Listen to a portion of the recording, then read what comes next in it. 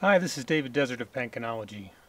Question that comes up in patient forums is, how do I find a good clinical trial? I'm currently enrolled in 2 clinical trials, and that is a topic that I've looked into over several years. Today I'm going to share with you one of the ways that I evaluate the prospects of clinical trials for pancreatic cancer.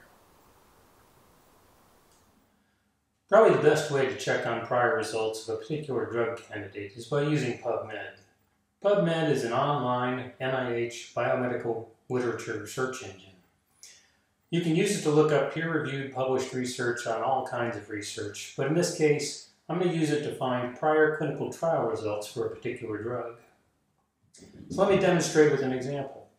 Let's say we're interested in a clinical trial that is using CPI 613, which now has the name Devimistat. As a potential participant in that trial, I'd be interested in the results that other people had when taking the drug. So we'll bring up my window with DuckDuckGo, and I'm going to type in for PubMed. Let's look for that, and go to the official site. And that brings us to the PubMed with the search box here. And I'm going to type in the drug name, CPI 613, or Devimistat, and pancreatic cancer.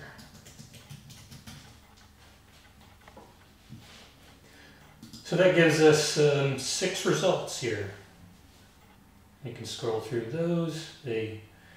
Not all of them are clinical trials, and I'm really interested in the clinical trials. So on this left side, there's these filters that I have here, and I can click on the box for article type called clinical trial. And that gets us down to 2 results. And there are, first one here looks like it is the clinical trial results for the phase 1 clinical trial. And the second one is really just a description of the phase 3 clinical trial that's going to happen for this. And I don't expect any results to be inside that.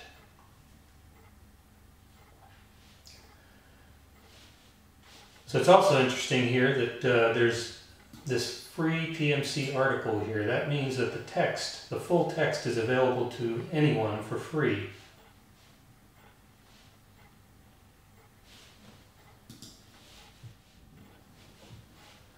So let's click on this first article. What this does is gives us the abstract, which we should be able to get for any of those search results that were there.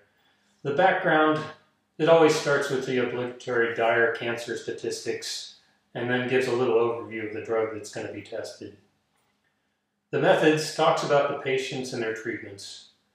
This being a phase 1 clinical trial, it's usually a escalation of doses until people can't tolerate the treatment anymore, and then they back off the dose for a little bit and use that for subsequent trials. So this findings section, this is what you want to really pay attention to. Again, as a phase 1 clinical trial, what they're mainly looking for is the adverse reactions experienced by the patients, and you'll see them listed here. They don't usually report them until they're grade 3 or more. And grade 5 reactions result in the death of a patient, so you don't want to see any grade 5 deaths in here.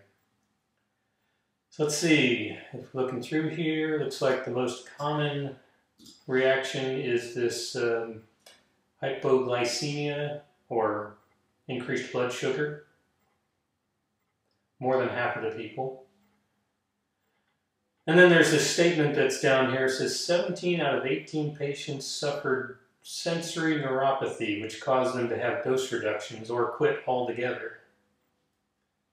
That's interesting, but it makes me wonder how it ties into this other statement up here that says only 5 of 8 had grade 3 to 4 peripheral sensory neuropathy. So you may also see some tumor response results too, and here it is on the last line. Of the 18 patients who reached the maximum tolerated dose, 61% had some type of tumor shrinkage, and that's a pretty good result. But you have to remember this is a small group, but it's still encouraging. Then here's some figures that you can have access to, and they're usually enlightening. Oh, and look, here's a link down here that means another researcher read this paper. That gives you a kind of and they found something significant about it and decided to write their own paper in response to it.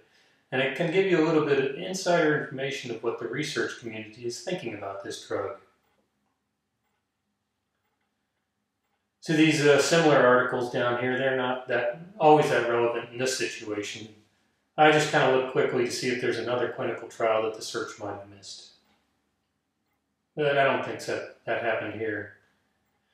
And next are these papers that cite this paper, and like that comment paper above, they can give you other insights into this treatment, such as speculations on how the treatment worked, or they might even tell you it seemed to work well in particular subgroups, which would be very interesting if you're thinking about getting in the trial. Now, if you want to see the entire paper results, you got to scroll all the way back up here to where it says full text links, and I like to click on this PMC free full text, and you can get the entire paper.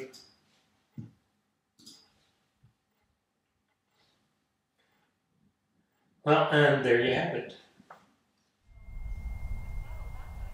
That's just one of the ways that I research clinical trial drugs. Not all drugs will have human clinical trial results in PubMed, especially the untested ones. But there are still other methods that can find useful information, such as ASCO posters, drug company investor reports, and a few others. Let me know your thoughts in the comments section.